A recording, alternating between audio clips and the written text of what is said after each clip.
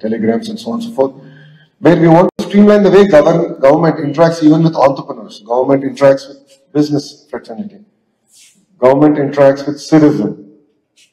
So we're going to transform the way, and we believe it will be first of its kind in the nation, and we're going to launch it in the next 100 days. As far as IT electronics, Visakhapatnam is going to be our IT hub. We intend to make this the data center capital of the world. And AI is like the refinery.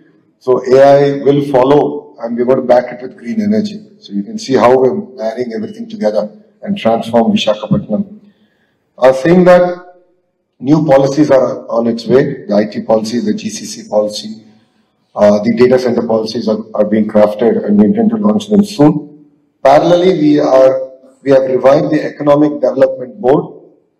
Economic Development Board will be the single port to call for any investor, any financier here into the state of Andhra Pradesh. It's being led by a very young IAS officer, but the entire team under him are IITians, IM grads, and other youngsters who come out of Ivy League schools driving the entire initiative.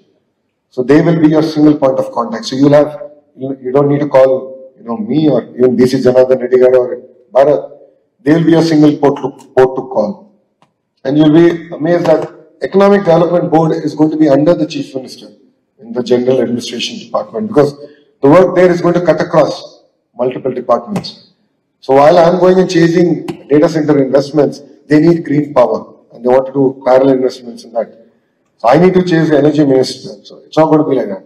The economic development will be the single port to call, because all the businesses are cutting across ministers and ministries. So we are reviving that, and we intend to deliver on the speed of doing business promise. And as Bharat said, a lot of work is going to be done in Visakhapatnam. We are really committed to this amazing city. It's unfortunate in the last 5 years we slipped a position in terms of economic activity. We were the 9th largest economic city and we slipped one position, we came to 10th. One thing that Bharat didn't tell all of you, because he knows I'll hold him accountable to it, is our vision to transform Vizag to the 5th largest economic city in India. So Rajugar has a lot of catching up to do, clearly. So in terms of traffic also, we have to aim not to be number 10, but number 5. And I think a lot of work needs to be done.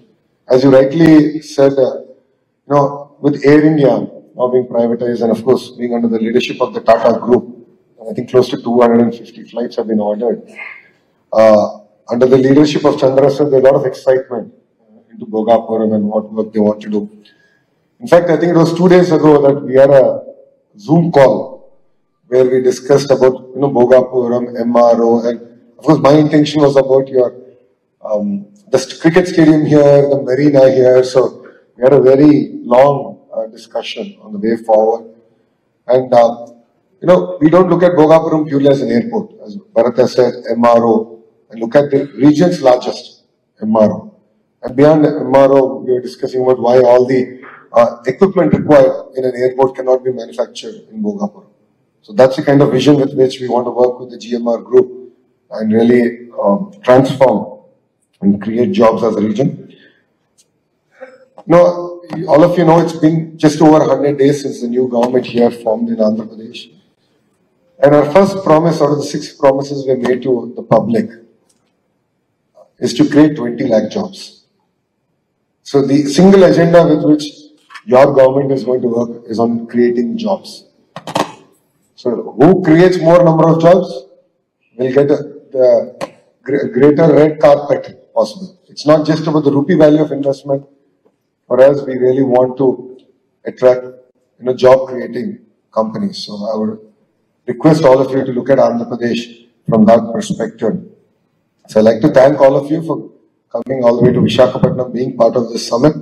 I know there's some exciting topics coming ahead, and I did take a look at it. That clean energy is one big topic, and that's something that's going to be very close to our heart. And we're going to work in terms of delivering that. So thank you very much for coming here. Thank you for having me. And I look forward to having all of you and being part of the journey of Vikasit Andhra Pradesh.